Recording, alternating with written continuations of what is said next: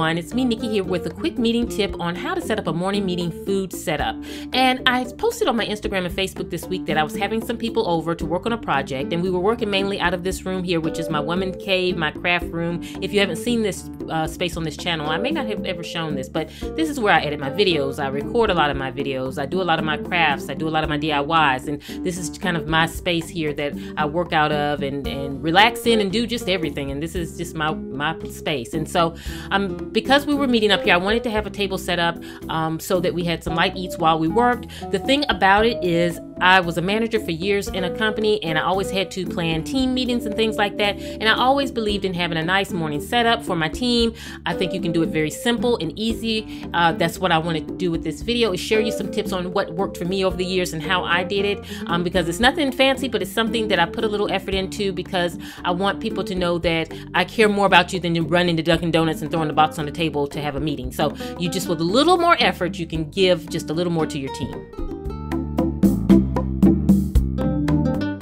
Okay, so I mentioned the Dunkin' Donuts box, throwing it on the table. I am so not against the donuts in the box or buying pastries from the grocery store. That is what I do. Keep it simple. You have a lot going on. You can't really just do a lot of baking. You just need to buy it, but it's in your presentation. Now, the thing about it is always incorporate biscotti into your table. This is great for those who really don't want to have a big muffin or don't want to eat a lot in the morning, and they can just simply have a biscotti with their coffee, and then it gives a little kind of upgrade to your table, just having that simple thing. And you can get a box of it in the grocery store, really simple.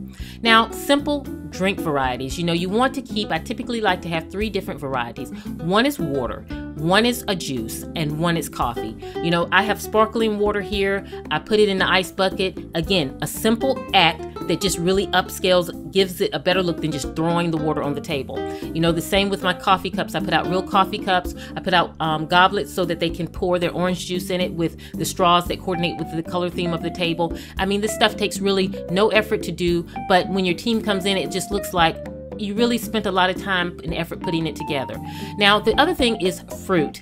Always incorporate fruit into your breakfast meeting table, because it just really is a great, everyone loves fruit. A lot of people, most people do. And so I did the fruit arrangement here, which takes about an hour to do. But if you don't want to do something like this, definitely get fresh flowers to put in the center of your table, and then just put fruit in a bowl, or put fruit in a bowl that's kind of higher than the pastries, and then use that as your centerpiece. You don't necessarily have to do the arrangement. Fruit is beautiful in itself. Just put it in a beautiful bowl. Now, it is all about the details, which don't take much time. Putting these straws in a glass. You can get these straws all day long in Target, off Amazon. I'll put some link in the description box below.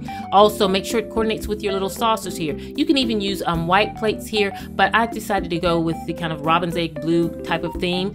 And also, I coordinated that with the water that I was serving. And, it had that blue in it, so everything kind of kept a uniform look.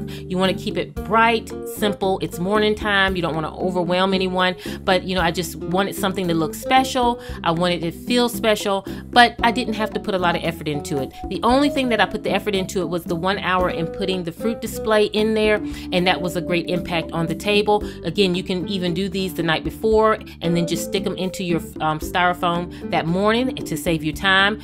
Simply, you can go to the dollar store, get these silver trays if you don't want to have to bring out white plates and things like that. If you're working like out of the office and things like that, this is so easy to stack and carry in. Put it on the table, put your pastries on it, put your fruit on it, put it on the table. Even by simply doing that, it makes a better impact than just putting a box of donuts on the table. So I hope you've enjoyed just my quick little tips of sharing kind of my thought process. I always get asked of, Nikki, what is your thought process when you're putting things together and doing things? And so this is kind of how I think, and when I'm putting together something for a meeting, and I wanted to pass it along to share with you. If you have any questions, definitely let me know. I hope you've enjoyed this video. I'll be coming to you with more. Take care, and I'll see you at the next one. And this is Nikki saying goodbye.